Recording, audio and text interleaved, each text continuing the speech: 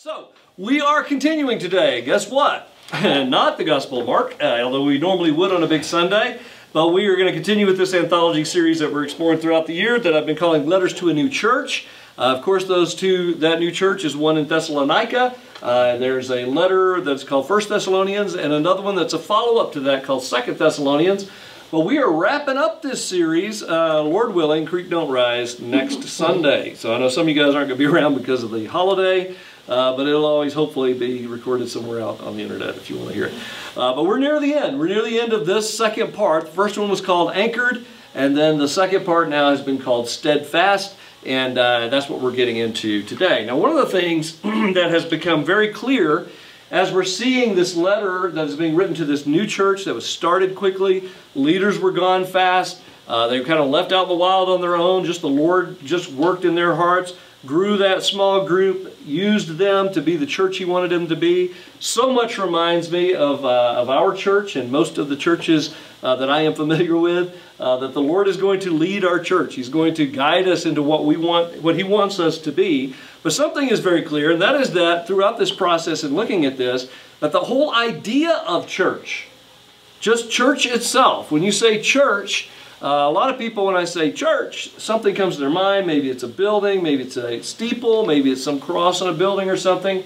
But most people think about church as a place you go to, right? We go to church. Well, in a sense, that is true. We gather as the church.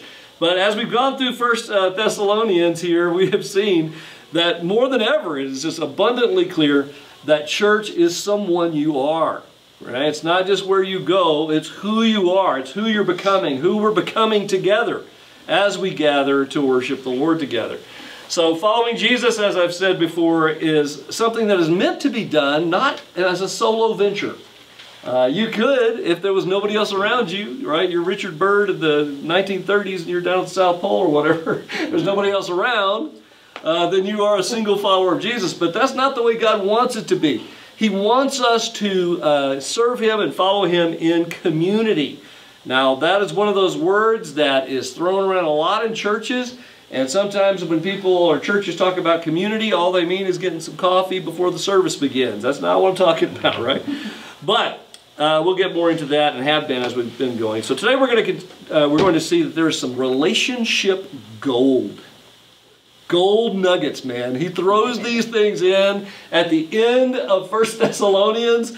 Relationship gold. And if these things are applied, they will absolutely change your life, I believe. And they'll definitely change your experience of what is called church. So we're going to jump into that now. But first, let's pray again together. Lord, thank You for Your word. Thank You for the Thessalonians. Thank You for Paul and for Silas and for Timothy and the lives they led and the adventures that they were on and the way that they just left it all out on the field, Lord. This was not a game to them. This was not a weekly service, Lord. They were following You with all of their heart. There were things at stake. There were very real things happening in this early church, Lord, that had all kinds of pressures, and if that wasn't real, if it wasn't the real deal, they were in trouble. And so I thank You for the testimony that You provided for us, and through the centuries have made available to us through Your holy word in this letter of 1 Thessalonians. Lord, we understand that it was to them. We also understand it was to every church that seeks to follow You, every church that wants to be who You want them to be. So Lord, I pray right now that You would soften our hearts. Lord, open our minds. Help us to hear and see from Your word, not just from me, Lord, but just from Your word, the power and truth that is there. And Lord, help us to become more like You as we go through it. In Jesus' name we pray together. Amen. All right, let's dig into this now. We're going to start in 1 Thessalonians chapter 5, and we're going to start at verse 12. All right, that's what it says. Now we ask you, brothers and sisters, to give recognition to those who labor among you and lead you in the Lord and admonish you, and to regard them very highly in love because of their work. All right, Now, I'm going to start blushing as we read this. Right? But I want you to see here that as he addresses this church in Thessalonica, remember, they hadn't even been around very long. He doesn't mention any leadership titles in this passage. He doesn't talk about any particular roles mentioned here. He describes what the leaders within their church were doing. So not just some kind of mantle of title for you are our leader of blah, blah, blah. It was about what they were doing, right? Now, it's startling that this church has leaders at all, right? In fact, without even thinking about it, as we get to this, chapter 5, it's like, oh, whoa, there were some leaders already happening in their church. There were some people who had risen in that position of leadership within their church. And again, not specific positions, but the idea here is that it certainly does apply to ministry leaders today as an admonition to those who would be leaders and to those who are leaders within our church. I remember years ago, I had a friend, he was a sharp dude, and back in the day I had an office in my big church building, and on the back wall of my office I had framed, because I'd worked very hard to earn these things. I have my college degree, right, and my major in Christian ministries, my minor in music. Right there I have my seminary degree, master's degree. And from the study that I had there, I had my ordination council certificate, meaning there was a church that believed that God had, and agreed with me, that God had called me into ministry, and they blessed me, gathered around me, prayed for me, and commissioned me in this way in an ordination council. I was fortunate to be a part of Pastor Bob's ordination council early on, not too long ago, Bob. And so I had that on there. I had my ministry license, a license to ministry. Did you know you can have a license to ministry? I always thought that was kind of funny in a way. It's like you have a 00, whatever, you have a license to minister, right? You know what? I have a license to minister. Well, I got that thing framed. I got it on my wall. So it looked kind of impressive, I guess. I didn't really think about it. I just put it on the wall. I just felt like, I work for it. I might as well display these things, right? Somebody comes to my office, at least they can see I sort of know something about what I'm talking about. I may not know much, but at least I know something. And I remember he was sitting there and he was looking at it, and he just was admiring those things. He's like, yeah, that's something. That's really something. Because I think I'm going to do that. I'm going to be like that someday. I'm thinking, hey, easy, man. I'm like, this is like a flip of the switch. You open your Cracker Jack box and pull something out and say, hey, I'm going to be a pastor today, or whatever. It's not like that. So I said, well, think carefully. And the thing about him is I could just tell. There was something. There was a gleam in his eye. He saw the prestige, which is funny to me today. Right? The title of pastor, the title of ministry leader. And so he actually, before long, began to pursue that course. So I tried to encourage him, prayed with him. I wasn't really sure. Well, the truth is, I really think he just wanted that feeling of being a leader, that feeling of being somebody in ministry, and people are going to look up to him. Boy, he should have talked to me longer if he thought people were just going to look up to him as a pastor. It's usually the other way around. But anyway, so he started pursuing it. He even started going to seminary. He started going to all that. But let me just tell you, he did not last very long. It became very, very clear that he was kind of looking for the recognition. He was looking for the esteem. But he didn't realize what really goes into serving and being a leader within church. So anyway, he didn't last very long. He's a good guy. He's still around doing stuff, but he was not in ministry in that way very long. But the truth of the matter is, all of us who are called and are followers of Jesus have a ministry, right? We describe church in family terms, not in a ruler and then subjects, right? You are not my parish in that regard. I'm not some high and lofty dude. I don't have a funny hat. Well, I do have a funny hat, but it's not the pointy one. I don't come in, right? That's not the way this thing works. But I love the way he describes the leaders who developed without giving a title of any kind within the church at Thessalonica. And he describes them in 3 ways. Let's hit them real quickly here. One of those ways, he says, in the passage we just read, that they are those who labor among you. They labor among you. And so the idea here that needs to kind of come off the page and into our hearts for a minute is to realize that ministry is not a cushy thing. It is hard work. There is so much work, so many things that happen. If you follow Jesus and you want to lead and He's called you into leadership, those who serve, friends I've known for years, I have ministry backpack podcast, I called it, for the longest time, and I would interview pastors and I would talk to them. I talked about their week and I talked about how they, what's the thing you've learned? What was something you wish you had learned that you didn't know before? And I asked these 7 different questions. And there's so many pastors and so many ministers across the land. And I'm just telling you, man, they work very, very hard. The ones who don't are not in ministry very long. So as Paul is describing that, he says ministry is hard work. It's those who are laboring among you. And this is one of the most frequent words that Paul uses in all of his letters when he's describing ministry of any kind.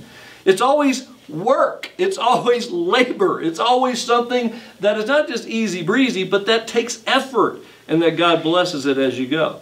He used it earlier in this very letter to describe the work among the Thessalonians that he and Silas and Timothy had done among them. In verse 9 of chapter 2, he says, "For you remember our labor and hardship, brothers and sisters, working night and day so that we would not burden any of you.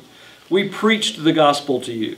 And so there were these guys who would come through and they would demand that they would receive all kinds of goods and services and money from the people they served. And then there were those who would come through at different times who definitely needed that kind of support, and they deserved it. And Scripture, as we saw in many other places, shows that that is a very good and valid thing to support those who teach you, right? The laborer is worthy of his hire. But Paul is saying, as I'm starting this church, as we're getting things going, we worked night and day doing other things and preparing to minister and care for you.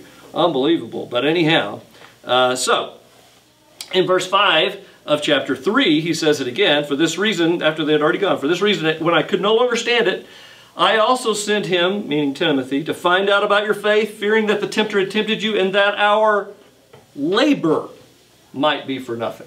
Right? So Paul, when he's describing ministry, it's always work, it's always labor, it is something that takes effort, and it is a worthy thing. Then he describes them not only as those who labor among you, but then he describes them as those who are over you in the Lord. Another translation of that is a cares for you in the Lord. And there's the idea and the implication of shepherding. The idea that there are people who come into our life as a church body and they become as shepherds. We would call pastors, teachers, those who are in that role. I see myself, of course, as pastor of Compass Church in a shepherding role. I'm the person who is tuned into a bigger shepherd. But anyhow, the idea is of shepherding. Now, any of you guys shepherds? I mean, like in real life, shepherds? This is a word picture he's using. Anybody? Anybody have sheep? Sheep at home? As a teacher. My sheep, my students. I have to use the hook every once in a while. Now, the Lord is our shepherd, right? Yes. When we look at shepherds and we look at sheep, one of the things I've discovered about sheep, and I am no shepherd in that literal sense, is that sheep aren't always real bright. This is, I guess, an encouragement to the shepherds. It's just a reminder.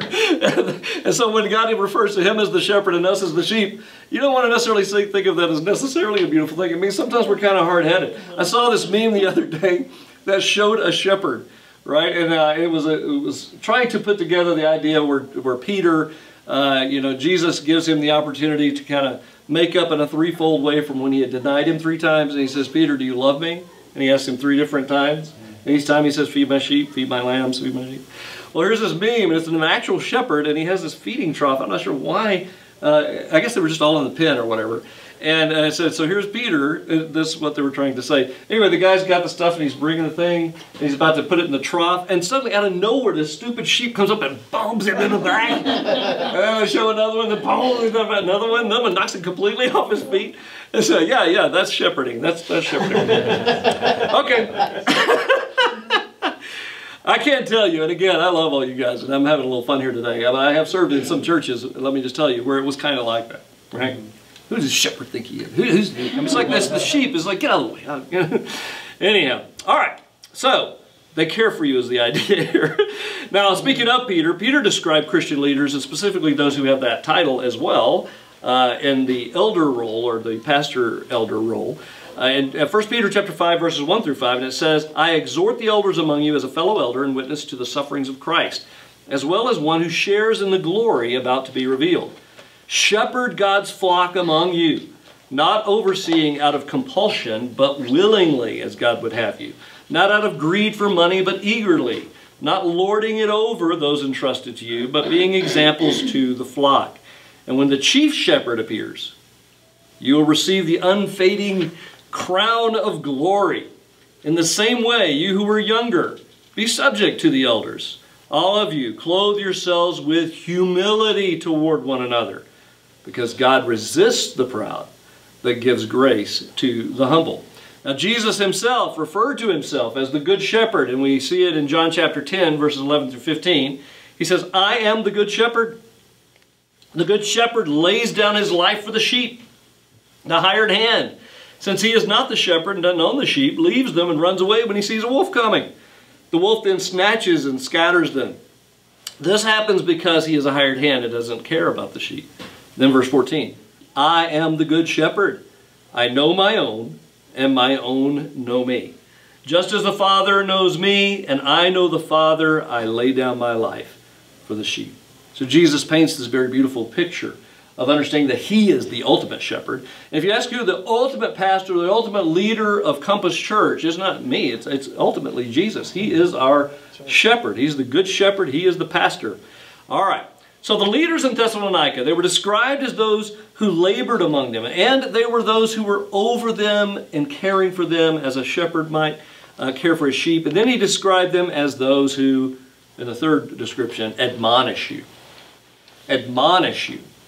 Now, this is an English word that we don't usually use very often. That's been translated here from this Greek. We don't often say, well, yeah, I was really admonished today. I don't, this is not something we use, but the word is used here to best try to describe it. Now, here's the thing. To admonish basically means to caution or to gently reprove somebody. It's basically to give a warning to someone you care about, to someone you love, not in a mean and hateful way, but to admonish. So he's describing these leaders in their church in those ways, right? They are those who are over you. They are those who labor among you. They are those who, when the time is right, they admonish or warn you to either stop doing something God doesn't want you to do, or to start doing something that you haven't been doing, and to warn you on the truth and foundation of God's Word to do that. And so I don't know how or why God uses just dumb old people sometime to speak through them, but he does. I think about Balaam, right? The prophet in the Old Testament. This is so not in my notes, but I'll share it anyway. Balaam, right? He was somebody who was going to do something he shouldn't do. He was going to bless the enemies of God rather than curse them. And so God causes his donkey to stop on the road. And it makes him so mad. And Balaam gets so angry and he starts trying to beat the donkey. Get up, donkey, what's wrong with you? And then, just matter-of-factly, the scripture tells us that the donkey begins to speak to Balaam. I can imagine. Right? And he warns him that if he takes another step, there's an angel with a flaming sword ready to kill him if he makes another step towards this thing he wasn't supposed to do. Well, all I will say is that if God can speak through a donkey, I guess he can speak through me. Anyhow, so, yeah, to warn us, to remind us. All right, okay, back on track here. Here we go. So, he describes spiritual leaders of the church in those three ways. Then he tells the church to do three things in regard to those leaders. He says to give recognition to them, right? Recognize that they are your leaders. And then he says to regard them very highly, to give respect to them in that labor that they are doing on your behalf. But then he qualifies all of that and says to regard them in love. Love them, not as your king, not as your president, but as a fellow brother in the Lord. Love them. Now, a commentator said about this that the words in Greek here carry such an emphasis as cannot well be expressed in English, importing esteem and love to hyperbole. Their love was to be joined with esteem and esteem with love, and both of these to abound and even superabound towards them. And then it says why. Love them, esteem them, respect them, because God is working in their life. And but why should we do this? And he says so. He says because of their work. Because of the work that God has called them to do on your behalf, you should love them, respect them, and give recognition to them. Not because of their title, not because of their great personality, not because they're a really good speaker and they're really good at preaching or whatever, but because of the work that they have done and the role that God has provided for them in ministry. Now, here's a harsh saying that a guy named David Guzik said about this sort of idea here. He says, if a Christian can't esteem and love their pastor, they should either get on their knees asking the Holy Spirit to change their heart, or go somewhere else and put themselves under a pastor they do esteem and love. One way or the other, you have to obey the Scripture in this, okay? So that's what's being said here. So they're to be held in highest regard, it says. Now, I already see the danger, and we've seen the misuse of this on TV, and some big old honking churches we've seen, where the pastor, you know, kind of comes in this highfalutin car. He's got an entourage, you know, of people. He stays in the green room or whatever until, right? And it's all about you should honor, you respect your pastor. Well, man, let's put this thing in perspective. A guy named Gordon Fee, he has a very foundational, solid commentator on 1 Thessalonians. He said this. He said, this does not mean, as has often happened in later times in the church, to exalt them in some way. The leaders are protected from any form of people's fawning over them by the modifier in love, which eliminates that option of thinking more highly of their leaders than they Christianly ought to. The operative phrase in love means to care for them as fellow believers, in this case as brothers in the Lord. No room for titles or fawning here. Love eliminates such ingratiating behavior, and the reason they're told to hold them in such high regard is not because of their position, but because of their work. So, don't fawn over Bob. But he's so handsome. So then this verse, it ends with a directive, okay? And that leads us into this next little section. So 1 Thessalonians 5, verse 13, the last phrase, says, be at peace among yourselves. Be at peace among yourselves. And with this one phrase, they're told simply to put away all their squabbling and their bickering and their little arguments here and there, and just stop that, right? Stop the bickering, stop the fighting, stop the quarreling, stop the little conversations in the hallway or at home where you have, you know, roast preacher or roast brother so-and-so, and you're talking behind their back all the time. Don't stop the squabbling, stop the fighting, stop the stuff, just like that. Be at peace among yourselves.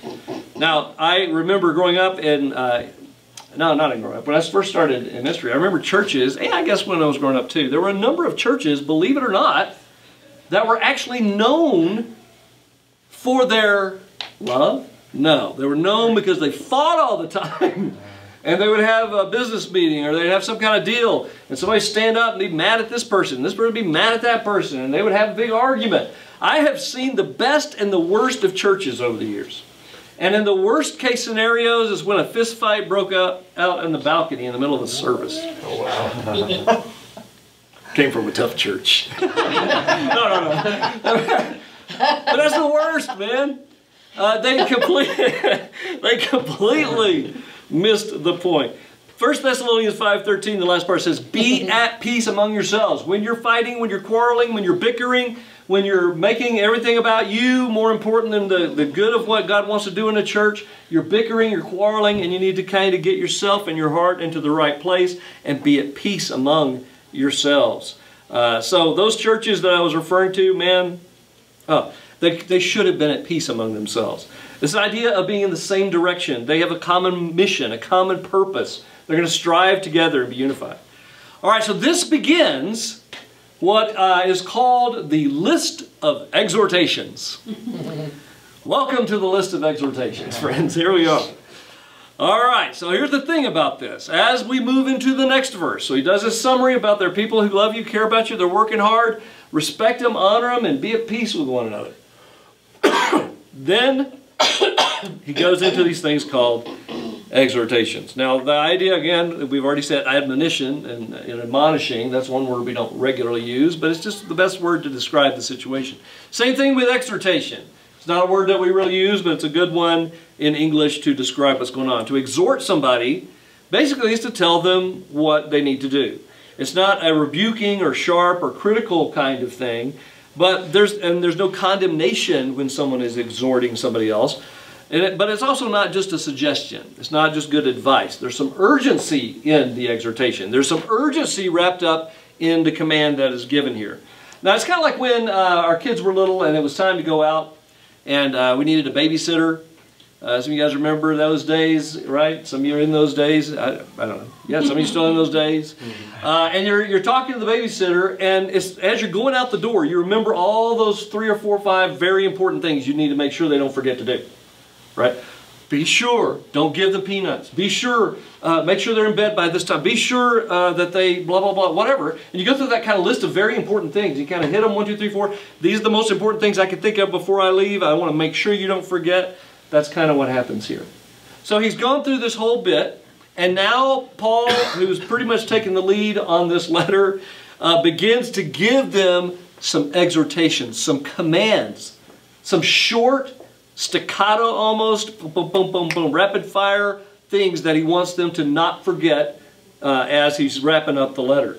Now, these are the things I was referring to as relationship gold, because they truly are. They were certainly meant to be applied within the context of the community of faith or of the church, but the majority of them, if you apply them, if you obey what he says here, what the Lord is speaking through him, it'll actually strengthen all of your relationships. All right, excuse me. Now, it'd be very easy to pass over these, and I'm looking at the time, but we're still going to hit a couple of them. But anyway, it would be very easy to pass over these because they are short and they are direct. In fact, they're the kinds of things you might hear when you first hear them and go, oh, yeah, yeah. Oh, okay, yeah, I get that. Yeah, I got that. What's next? Is there something deeper that I need to dive into here that I need to apply? Yeah, that's simple. I got that. But I want you to ask yourself as you look at these various things, do you really get it? Do you really apply them? Are you making these things a reality in your world? It reminds me of the story of the man in the Old Testament called Naaman. In 2 Kings chapter 5, verse 1, it says this, Naaman, commander of the army for the king of Aram, was a man important to his master and highly regarded because through him the Lord had given victory to Aram. The man was a valiant warrior, but he had a skin disease. So what happens is Naaman ends up going to see the prophet Elisha, and he brings a lot of money and people with him. He has horses and chariots, and they all pull up to Elisha's house. But Elisha doesn't come to meet them. Elisha instead sends a messenger out to this very important man to greet him and tell him what to do. And that story picks up in verse 10 of 2 Kings chapter 5, and it says, Then Elisha sent him a messenger who said, Go wash 7 times in the Jordan, and your skin will be restored, and you will be clean.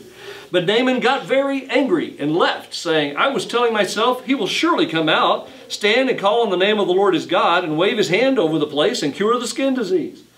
Aren't Abana and Pharpar, the rivers of Damascus, better than all the waters of Israel? Couldn't I wash in them and be clean? So he turned and left in a rage. But his servants approached him and said to him, My father, if the prophet had told you to do some great thing, would you not have done it? How much more you should do, or should you do, do it when he only tells you wash and be clean. So Naaman went down and dipped himself in the Jordan 7 times, according to the command of the man of God. Then his skin was restored and became like the skin of a small boy, and he was clean. So he's like, I'm expecting some big thing. I want to hear some big giant thing I'm supposed to do. What is going on here? Why did he come out here and shake some bells and wave his hands on me and give me some attention about this thing? No, he just said, go do this. go dip into the dirty old Jordan River. But when he did it, he was made clean. When he obeyed, everything changed. Right? Simple command.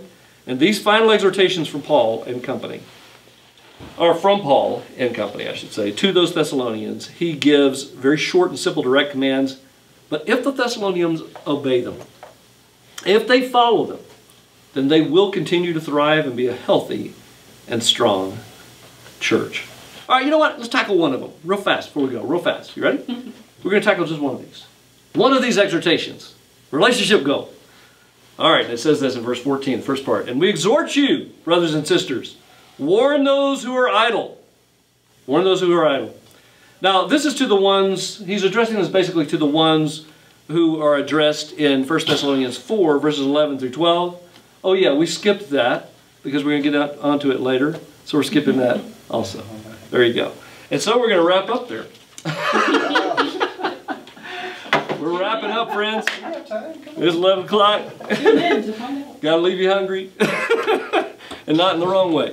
All right, so the exhortations that he goes into, no kidding, really. They seem simple, but once you begin to look at them and you begin to apply them and they become a regular part of your life, they are applicable in almost every relationship situation, but definitely within the context of church. But let's bow our heads, close our eyes, let's respond to what we've seen so far in this passage of Scripture.